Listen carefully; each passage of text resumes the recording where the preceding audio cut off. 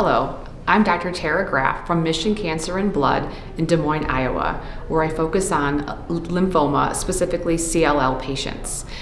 Today I presented on the key updates from our ASH December 22 meeting.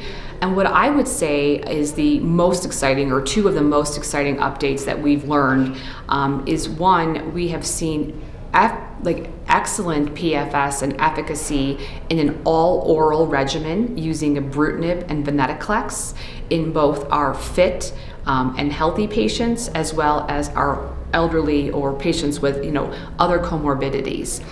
The Captivate trial, which looked at our fit patients using a fixed duration cohort, meaning end of treatment, finite treatment, versus what we call an MRD cohort that looked at patients that went on to either receive no further treatment versus more treatment with a drug called ibrutinib.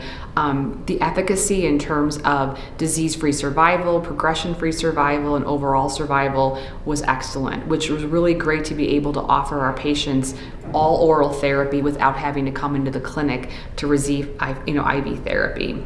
Another study that was presented at ASH that offers some true promise is the triplet combination using acalabrutinib, venetoclax, and Obinutuzumab in the treatment-naive CLL population.